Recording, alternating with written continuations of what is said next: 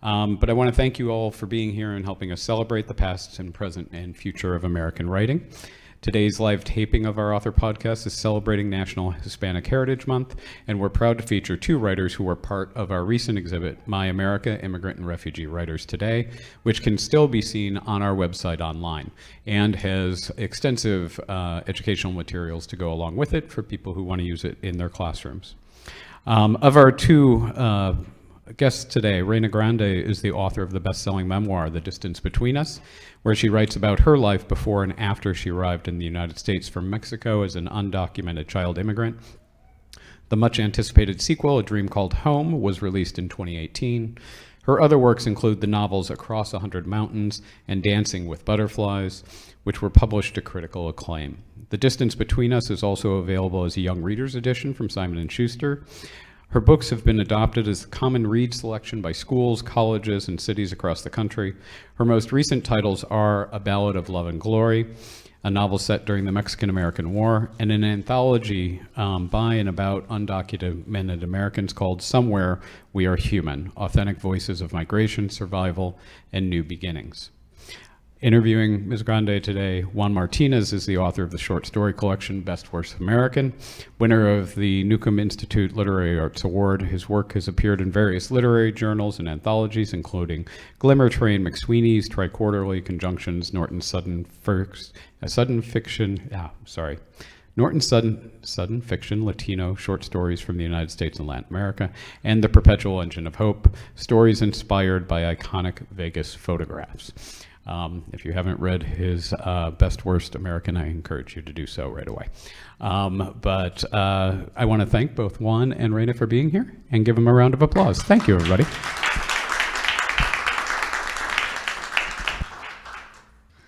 Okay. Hola, buenas tardes. Gracias por estar aquí apoyando este evento. Me da mucho gusto verlos hoy. No, y pues lo mismo. Y creo que lo único que no habíamos discutido antes de empezar era cómo navegar estas sillas enormes. Yeah. I'm just saying that we had welcome everybody, and also we hadn't planned on the tall chairs. So that was like the one unexpected thing about this whole thing. Reyna, I am so glad that you're here in Chicago. We're lucky to have you. Oh, thank you. And thank you so much for being here with me today. No, it's my pleasure. And like I'll get back to this a little bit later in the conversation, but like I was telling you, and I guess I'm telling private but in public, like you were one of the reasons why like I think I ended up at the like a Latino book festival when I was a graduate student in Las Vegas, because you were like the one sending out all the emails. So that was very nice.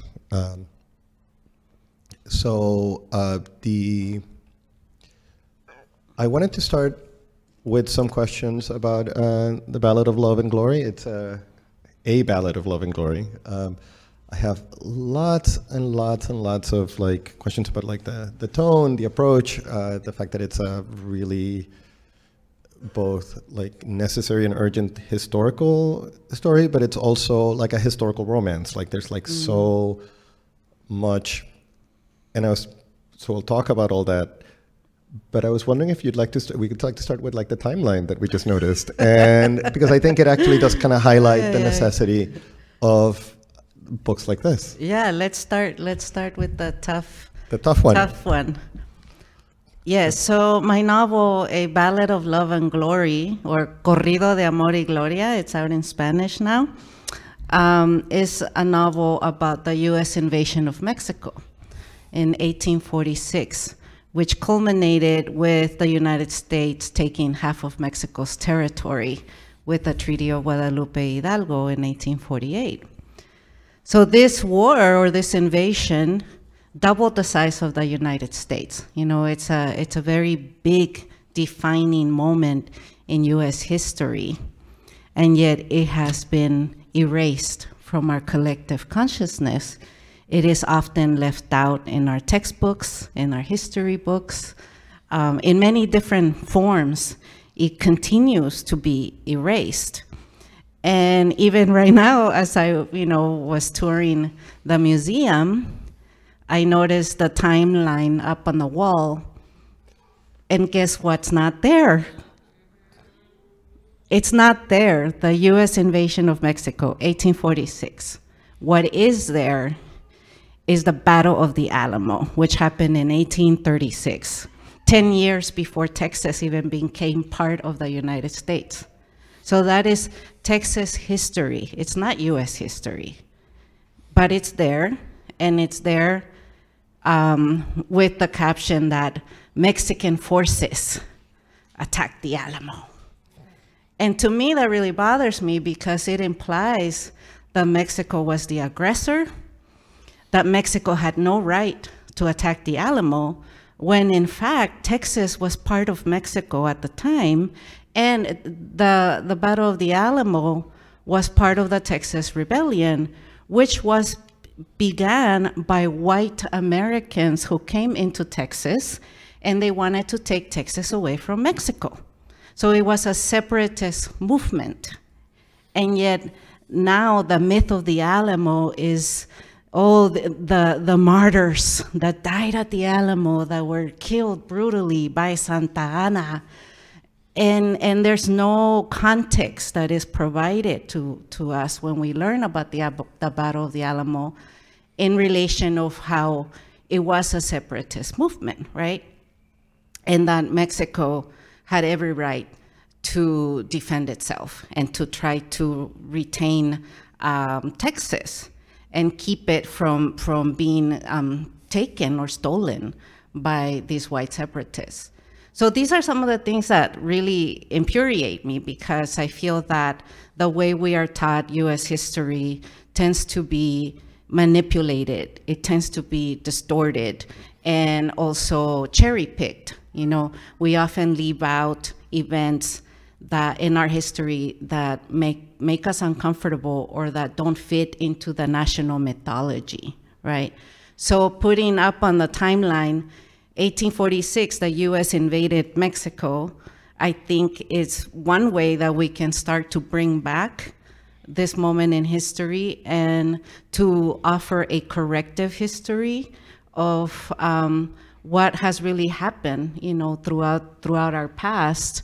As shameful as it is, we have to acknowledge it, because it is our way of learning from our past and trying to be a better nation.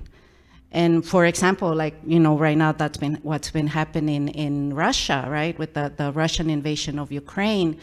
The US has been very outspoken about that. We have been very critical of Russia, but we often fail to acknowledge the invasions that we ourselves have carried out, beginning with the US invasion of Mexico, which was the first time the United States invaded a sovereign nation. So I think like moments like these that are happening right now with the Russian invasion of Ukraine, like these are moments where we can also try to reckon with our past, acknowledge what we ourselves have done in terms of our imperialist motives, and try to be a better nation. Yeah, and I was thinking that's actually one of the pleasures of reading the novel, is that you're kind of getting both a broader context and you're kind of shedding light into a pocket of history that just sort of people kind of forget, right? And people kind of like, if they remember it at all, it's like, it's a blip, right? Even though it completely reshapes the entirety of like North and like Central America, right? Yeah. I actually, that reminded me of like two kind of things that I wanted to ask you about that. And let me go ahead and save like the weird crafty one for a moment, and then just ask you about like the fact that we're talking, like, you know, you cite Ansaldúa at the end of your the thing on like borders, and of the border as an open wound. There is definitely like a weighty pleasure in the novel, but it's also, I feel like the name corrido and then the name like as translated to, you know, ballad. I think people, if they hear this stuff, it's history, it's like this thing, it's blah, blah, blah. It's also like a really fun novel. And I was just wondering, how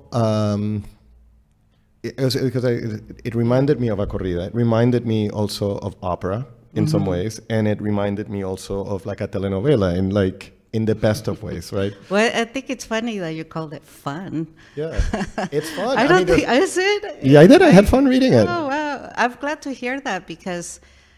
I mean, there's a lot of death. Fun I should is not probably, an adjective I have heard yet for my novel because I know it's a war story. There's a lot of death, and there's a lot of battles.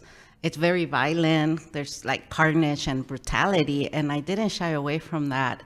And I know like sometimes people go into it thinking that it's a romance. Mm-hmm. And there there is a love story, but the love story is not the dominant story. It's really a war story infused with romance. And and sometimes people are shocked that there's so much death. When they start reading that there's so many battles in there and that and that it is violent. Well, I mean, honestly, what it reminded me a lot of was the approach that Tolstoy takes in War and Peace, right? Where you have like some very comprehensively researched battleground stuff, but then you have like the kiddie romance, right? Like the sort of like, and so I actually felt that having those two things together was kind of what kept the novel buoyant and kind of made it kind of like a deeply enjoyable experience. Yeah, and I know some people would have wanted more romance and less war, but when I wrote the novel, I was very intentional of always centering the war. Yeah. And I feel that, this war has been ignored for so long that I'm not going to do that in my novel. I am going to center it. And it's going to be as a character almost, a central character, as much as, John Riley and Jimena are. And I didn't want the war to be a mere backdrop to my love story. I really felt it would have been a disservice to this moment in history that I was trying to highlight. And so I had to make some choices as a writer, like how much of the war do I write in here? How much of the love story do I put in?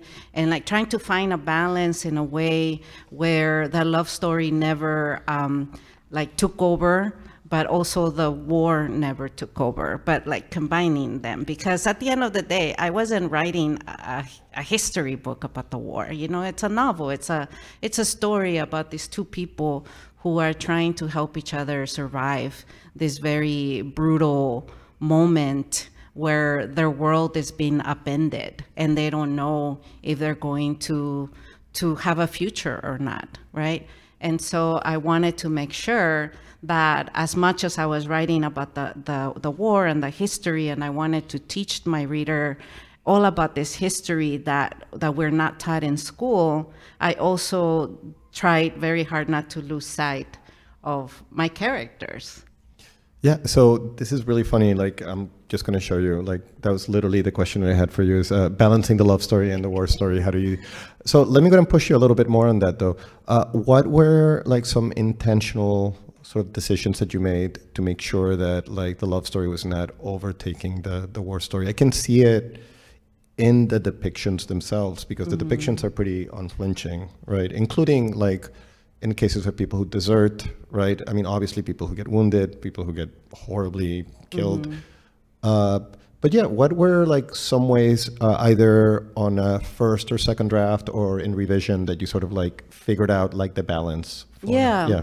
So as I was writing the novel, I created a timeline of events in the history. And I always had it, and I always went back to it to look at it, because I didn't want to take any liberties with the history. I didn't want to move the events around so that they fit my plot better. I wanted to always be true to the timeline as the events unfolded, and I didn't want to like distort it or manipulate it, because or take a like creative license with it, because I didn't want my reader to ever question what was in the book.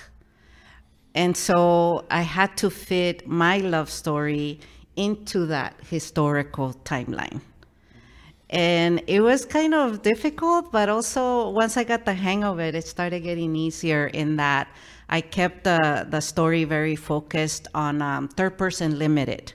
So everything you read, it's always from the point of view of Jimena or John Riley. So it's like the information, I'm sorry, go ahead. Yeah. So it's always like a very close third person limited. So that means that there's no outside narrator telling the story or giving like big history dumps, you know, or going into other characters' heads or telling you about other things that are happening that my characters are not witnessing. So it's all in their point of view. And then every historical moment that I write about, I was always trying to weave in my characters as much as I could within that. So there were some, you know, things like, for example, as I was researching, I learned that General Taylor's quartermaster, Colonel Cross, was murdered by Mexican guerrilla. And I was thinking, how can I bring Jimena into that moment? And then it occurred to me, well, her husband's going to join the guerrilla, and then he's going to be part of that murder, right? And then later on, again, like General Taylor's lieutenant, Lieutenant Porter, was murdered by Mexican guerrilla when they were looking for Colonel Cross. So then I was bringing in Jimena's story again into that, and then I had Joaquin murder Lieutenant Porter. So that's how I was like bringing it in all the time. Like, this is how I'm placing my characters always in these things that are unfolding. It was kind of a difficult process, but I really like how I ended up being able to always fit in these two characters into that history. Yeah, I wanted to ask you about that, about the pleasures and challenges of historical fiction, right? And I think you answered that. But I was kind of curious as to, this is your third novel, yes? Like, yes. Yes. So, but it's your first historical fiction. It's my sixth book. Sixth book. My first historical. Yeah, your very first historical. What were some things that were definitely new? Because I feel like every book is going to come in with new things. But what were some, even after 6 books, there's something about historical fiction that I imagine came with its own set of challenges, research, obviously, fitting the characters in.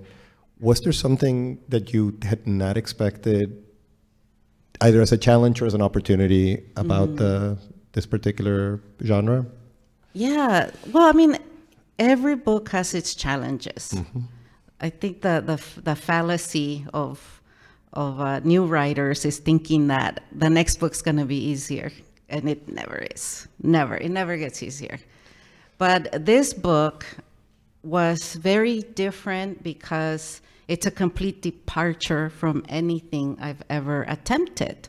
You know, my previous 2 novels are contemporary fiction, sort of auto-fiction in a way, because I used a lot of my own experiences to write those novels. And then, of course, I wrote the memoirs, you know, which are about my own experiences, my own lived experiences. But it's everything has come from within me. So like every time I would sit down to write, I always turn inward to find a story inside of me. With this novel, it was completely different. Even the style, my writing style, completely changed. And if you were to read the novel without my name on it, it would never occur to you that it's my book. It's that different.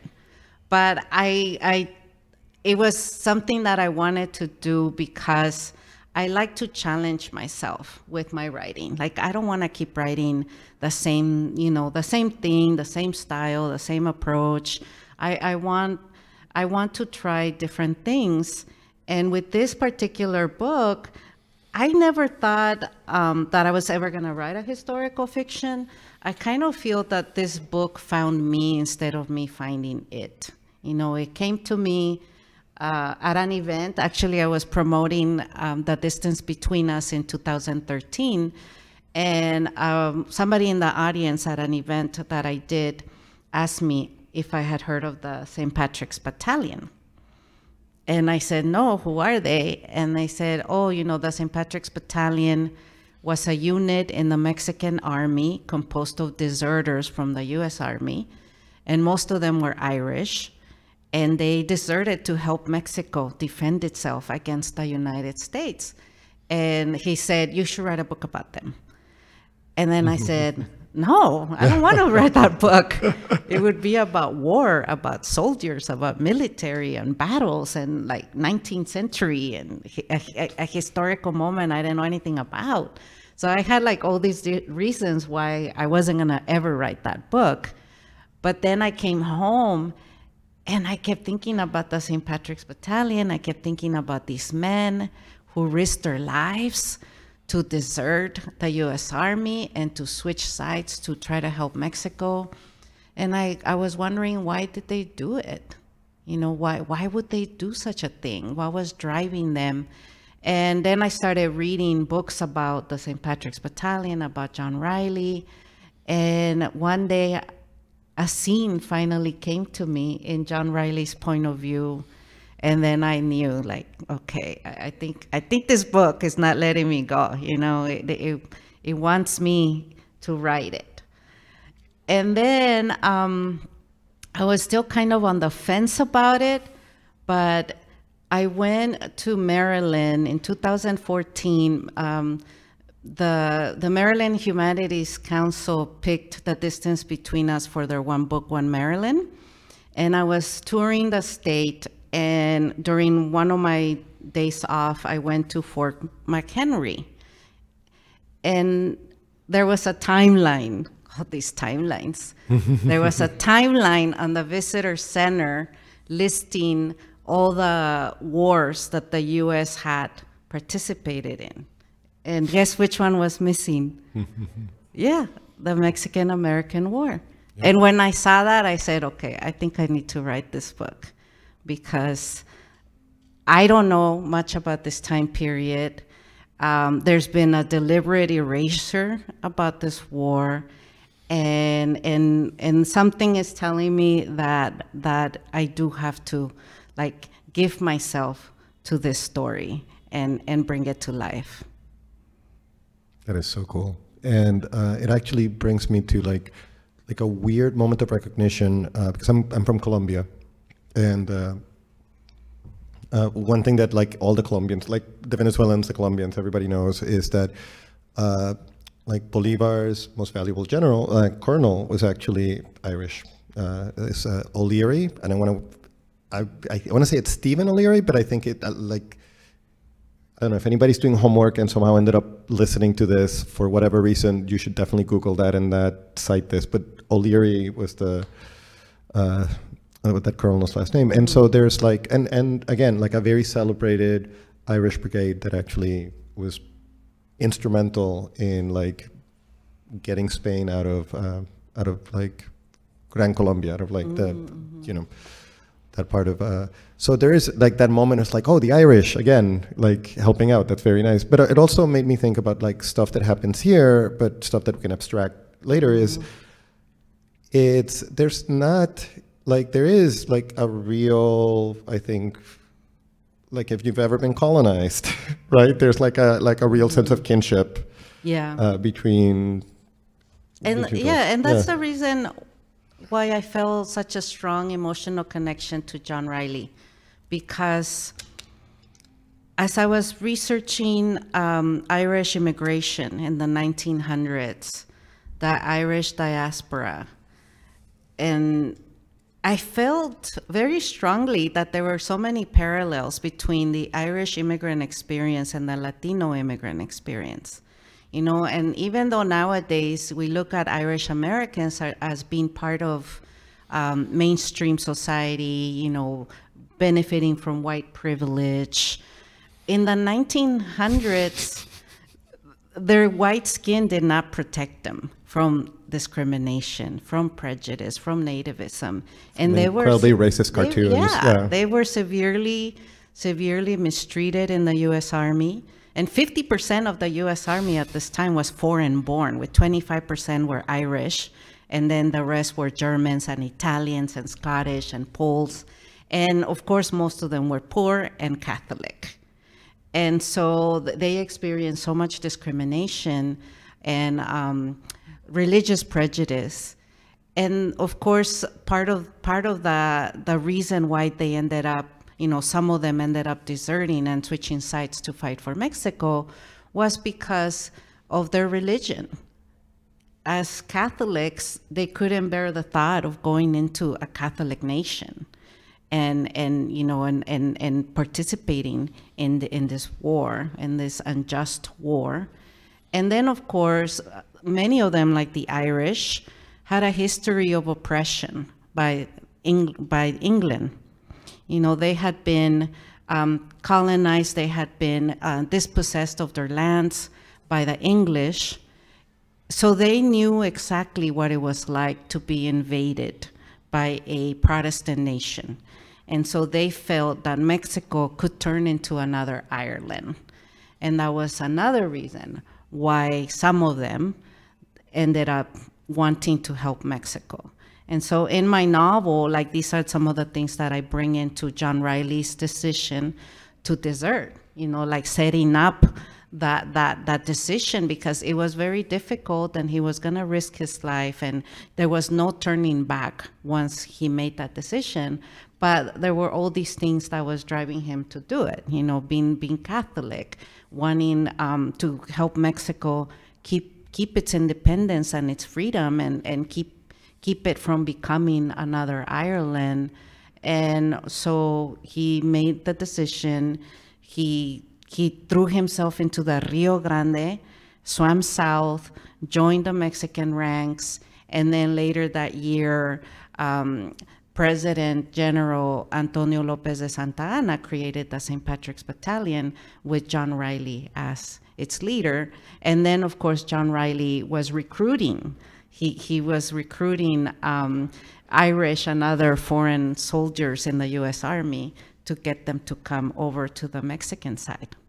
And I want to say, like, one thing that the novel does really well too is actually lays the groundwork for like the horrific consequences of desertion, with just this sort of like incredibly harsh punishment for even petty offenses, right? I'm thinking of the kid at the very beginning who gets branded, right? Maloney. Maloney, just for, is it over drinking or just for drinking? For just drinking. Yeah, they used to brand them on the forehead with the letters HD for habitual drunkard.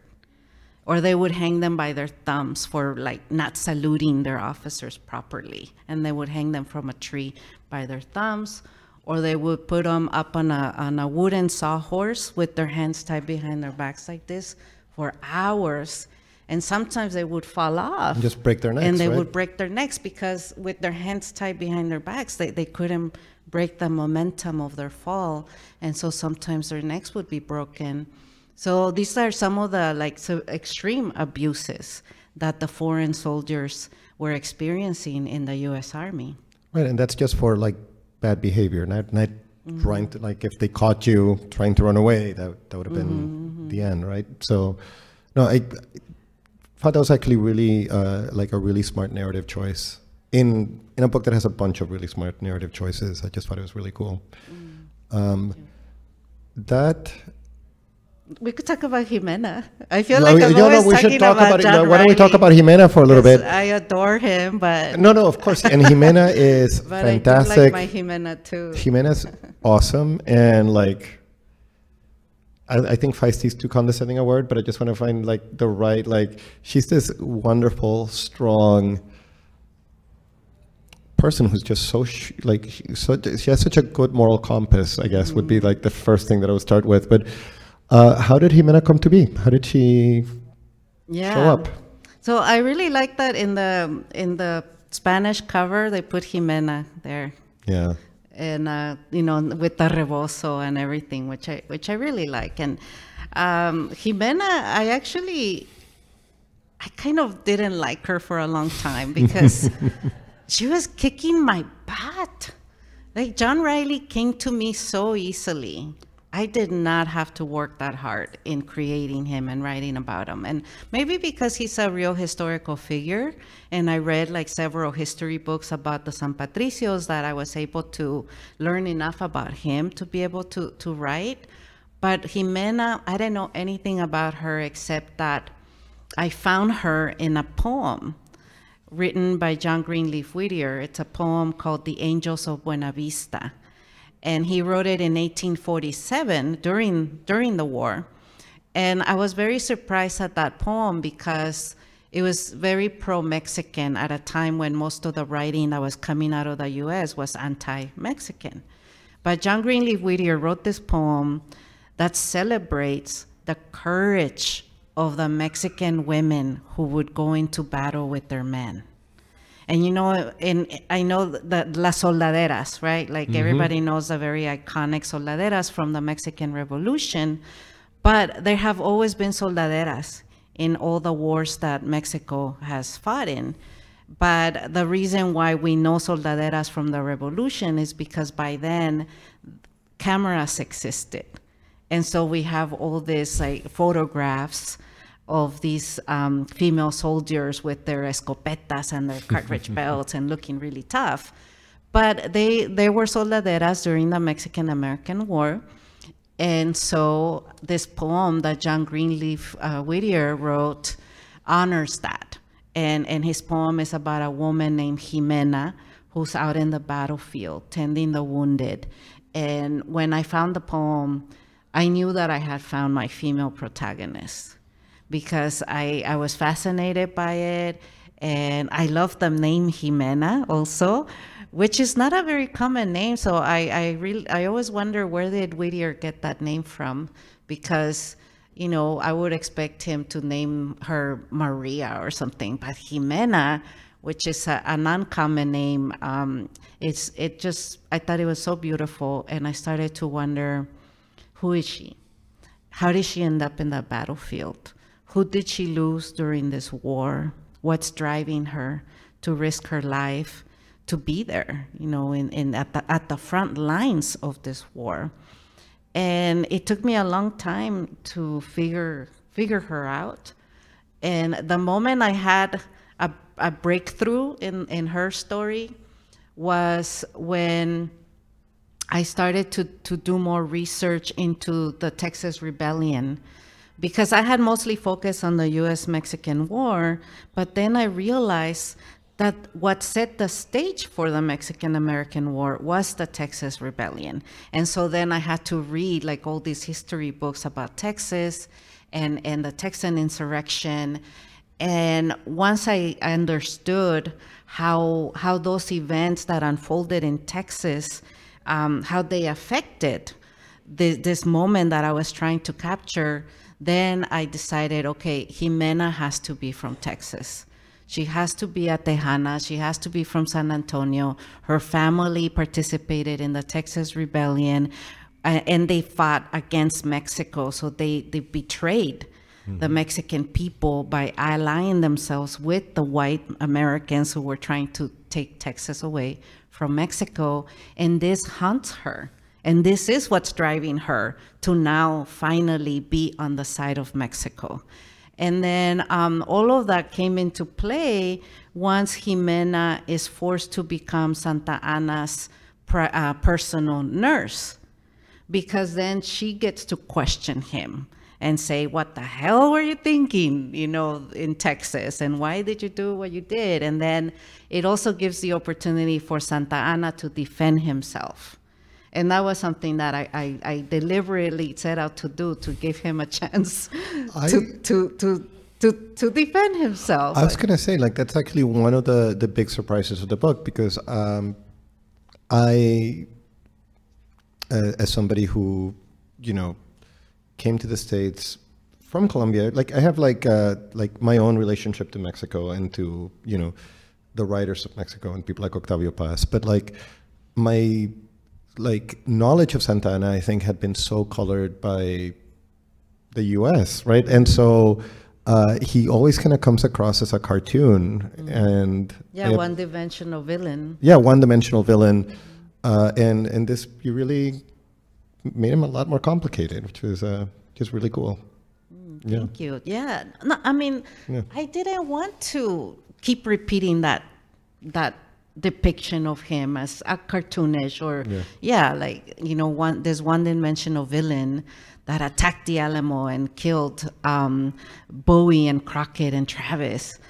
I wanted to give him his complexity because he was a very complex man. He's the most hated man in Mexico now, but he was president of Mexico 11 times. You know, and sometimes the Mexican people hated his guts, and other times they were like, come back, we need you, you know, you're our hero. And then they will like hate him again and kick him out of the country, and then they'll bring him back again. And so a person like that, who can be president of a country over and over and over again, has to be very complicated and complex. And so I read like a lot of biographies about Santana in Spanish and English. And then I read his memoirs where he lies a lot. So don't believe his memoirs. He lied so much. But I was able to hear his voice.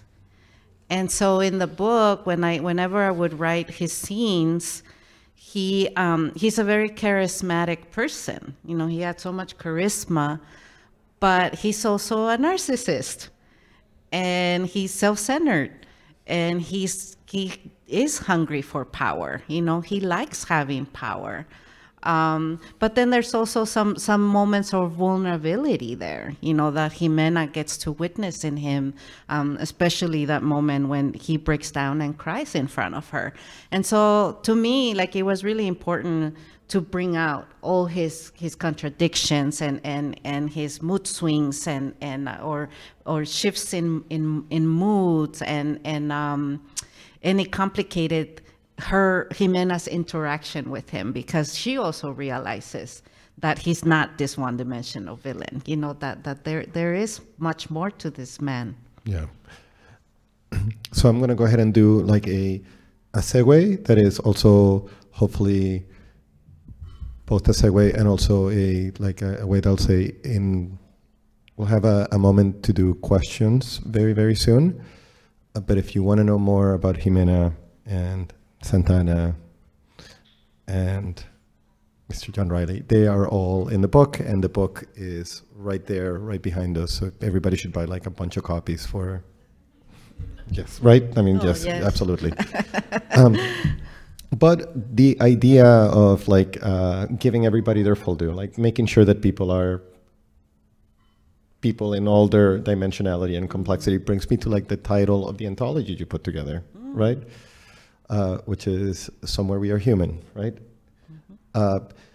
So I just wanted to shift a little bit and talk, if you didn't mind, about your like life as both a literary citizen, as a person who puts things together, as somebody who is in her 6th book. But let's, if you don't mind, begin with like the act of putting that anthology together and the moment of that happening. Oh, okay. Yeah. Yeah, so Somewhere We Are Human is an anthology that I co-edited with Sonia Guiñanzaca, who is a poet. And we came together to create this anthology of immigrant voices, but in particular, undocumented immigrant voices, because both Sonia and I were previously undocumented, and we both came as children. You know, Sonia came from Ecuador when they were 5, and I came from Mexico when I was 9. So we have a shared experience, and they grew up in Brooklyn and I grew up in Los Angeles. But we wanted to make space for other undocumented voices to be heard. And to me, that was really important because, you know, there's not enough opportunities for undocumented immigrants to be able to tell their stories on their own terms. And so we pitched the project, HarperCollins supported, gave us the green light, and then we put out a call for submissions. And we had several submissions, like 150 submissions, plus we also invited other writers to contribute, you know, established writers. So we ended up creating this anthology that features immigrants from over 20 countries. And many of them are Latino immigrants, but there's also immigrants from like Korea, from Vietnam, from Bangladesh, from Brazil, from the Philippines, because we wanted to make sure that people understood that the undocumented experience is not just a Latino experience. You know, there's so many undocumented people from all over the world. And so we tried to include as many non-Latino voices as we could. But even within our Latino contributors, we also wanted a diversity there because they're not all Mexican, you know? There's so many like undocumented Latinos from different countries. So we included voices from like El Salvador, from Ecuador, from Peru, Argentina, Venezuela, the Dominican Republic. So there's this diverse range of voices in this anthology. And I think it's a beautiful anthology. It's very unique in that it's a project that was edited by undocumented immigrants. The contributors are all undocumented or were undocumented. And even the cover, there's like this beautiful dandelion that's embroidered.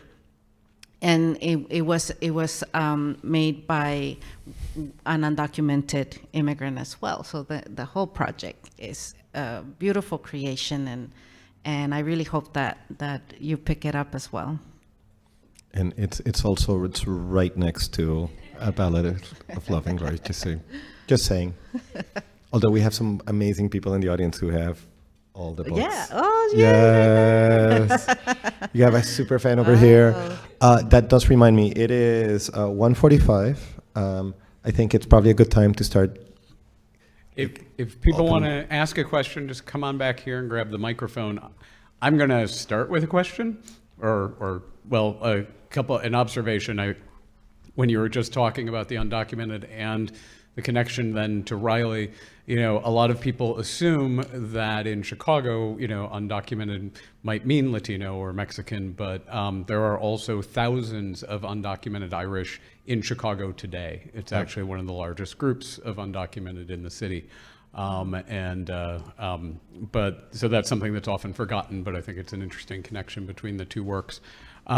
I just wanted to ask, you were telling the story about the idea for this book coming from someone who asked you at an event about what you knew about this and that you should write this book. Have you ever seen that person again? No, I haven't. I have not been able to track him down. Oh, well, I hope that at some point he sees this online or finds a chance to find out that you asked that question, or that you followed up all these years later on his idea. And Reyna, am I wrong? And I may misremembering this, but you do sort of like mention that story too in the acknowledgements, right? Or am I? Yeah. So yeah, hopefully maybe the person will read it and it's like, wait a minute. And if you have any ideas any for book my ideas next for book, Reyna, that's give them to me, because it seems that I do listen to my readers. Usually, like, people ask, what are you going to write next? And it's like, I like that other place. Like, okay, why don't you write this? And it's like, all right. Right. Yeah. Other questions? I see someone. I think I see somebody. Yes. Okay. I'm from Massachusetts. We have a great, I'm originally Albanian. We have a great Albanian population with undocumented immigrants. I have friends. I myself, I was naturalized eventually. I came with a green card. I didn't go through that experience. But I'm wondering, what's a human truth in your experience that anyone, that sort of resurfaces sort of like a common denominator throughout all cultures that you have realized that echoes, even with people who are far away from LA that you're from, or Texas, where there's a great undocumented population of Mexicans or other areas? Mm-hmm. Yeah, I mean, there's a universality to the immigrant experience. And I feel that it doesn't matter what country you come from, there's similar traumas that we all experience, you know, having to leave our homelands, being forced to leave your homeland, to go to another place where you may not be welcomed, and then having to create a new home somewhere else when the future is so uncertain, especially when you're undocumented. You live day by day with that uncertainty. And so these are, similar traumas that we share. But I also feel, and it's reflecting, it reflects in the anthology, Somewhere We Are Human, that even though we have this universal experience, every immigrant story is singular in its own way. And so we need to celebrate that as well. Right. And my other question was regarding the latest book. Obviously, you've done a lot of research, and you said yourself that you didn't want the historical part to be sort of like a backdrop of the love story. You wanted them to maybe, I don't know, dance together, or maybe the love story to sort of fill into the historical part. How did you see your audience in your mind as a writer shift, and who are you trying to sort of target in raising awareness regarding that historical event? Mm-hmm. Well, I have different audiences in mind. I have, for example, with the Mexican-American community, I really wanted the book to empower this community, because for so long, we have been made to feel that we don't belong here, that we're the outsiders. And yet, in learning our history, we realize, wait a minute, we were here first. What are you talking about? Like the state that I call home, California, like I've grown up there most of my life, and I've been told by dominant society that I'm the foreigner, right? That I'm the outsider, and that speaking Spanish is bad, and that I shouldn't do that. And then in learning this history and understanding the history, I became empowered, and I realized I'm not the foreigner here. I'm not the outsider here. I do have a right to call California my home. And so to me, that's really important for us to empower ourselves and reclaim this history, because we do need to acknowledge that the Mexican-American community is part of this country and has always been, even before this territory, that the United States took from Mexico belonged to the United States. So that to me is important. But in general, like, I just want readers to start to understand how we cannot continue to erase moments in U.S. history that don't fit into the national mythology. We need to, I think we need to demand for a corrective history. And in doing that, we're also trying to make sure that we don't continue to lie to ourselves about what country we are and what kind of country we have been. And like I said earlier, the more we learn about our history, even if it makes us uncomfortable, the more we can together decide what kind of country we really want to be. Thank you. Well, first I want to thank my older sister for inviting me. I have never been to this museum. We're from the Mexican community of Pilsen. Amazing. Your work is amazing. I'm learning about your work for the first time. I've never read your novels. My sister said you are her favorite writer, and so I'm like, okay, I'm gonna come with you. So in terms of, I actually had heard of this brigade that you're talking about and wanted to actually start a band called the San Patricios for a while. I'm not a musician, but it was just a fantasy. But in terms of I just wanted to go to this question of erasure, and you're making some really important points about the timelines and that specific war and us not being foreigners, and I think that's super important. And recently, we went back to our parents' home in Mexico, because my dad passed away recently. My mom had already passed away. Anyway, the point is, when we were there, it's like we were connecting with an indigenous kind of family history that we hadn't really, it's like we've known, like with my grandmother, but like it's erased in Mexico, right? And so, you know, you were saying, give me an idea of things to write about. It seems like that is something that we also need to reckon with, the erasure of that part of our history. Like, and so I was wondering if that's something that you've been thinking about, because I'm thinking, yes, no, we're not, I've always thought we're not foreigners here because of the Mexican-American War and things like that. But lately I have felt called and pulled in acknowledging the erasure by Mexico of indigeneity. Yeah, right. And so I was wondering if that's something that you've thought about. Yeah, no, I mean, that's really important too, because in Mexico, we seem to romanticize our indigenous past.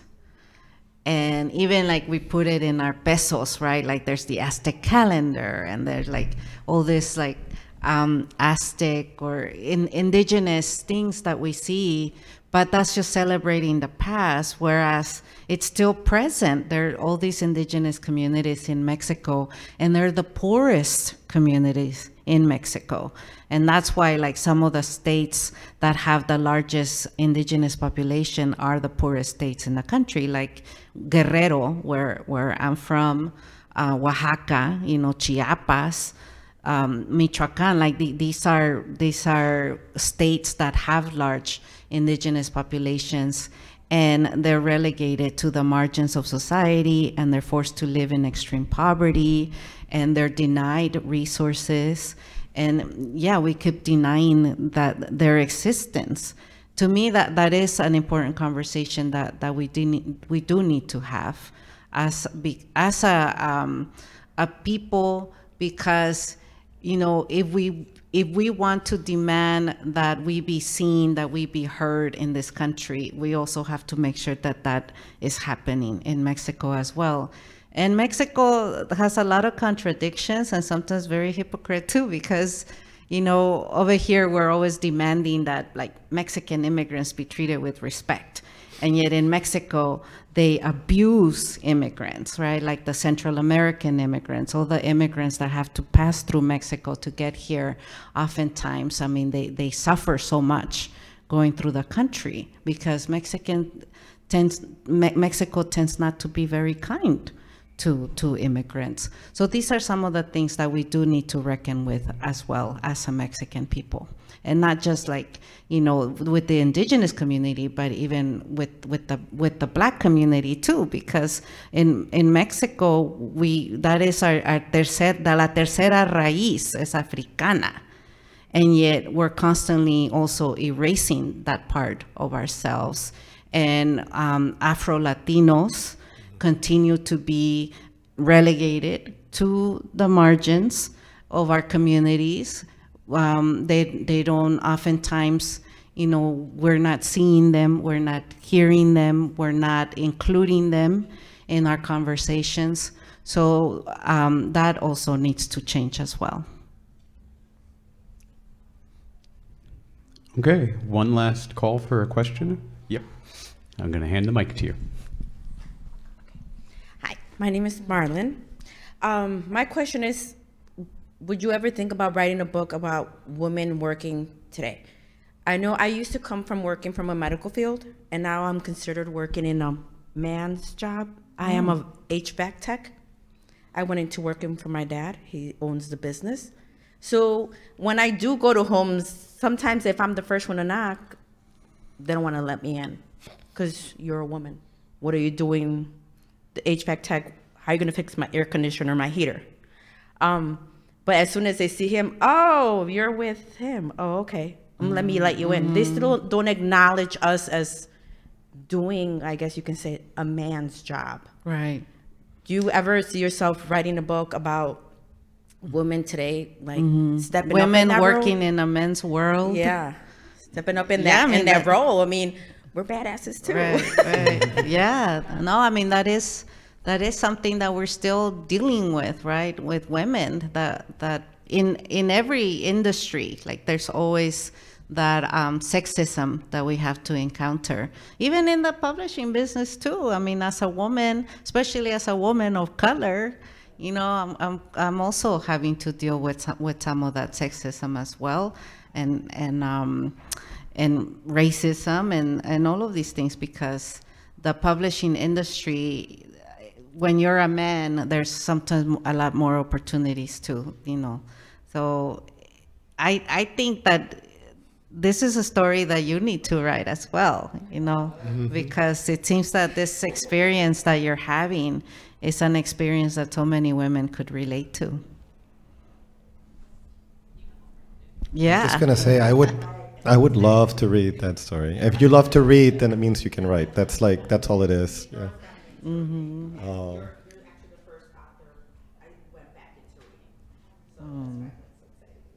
Oh, thank you.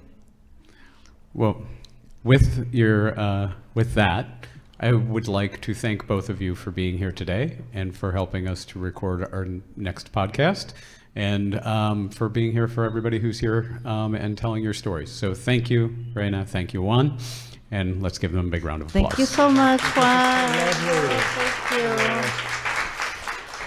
Thank you, everybody, for being here today. I really appreciate you joining in on our conversation.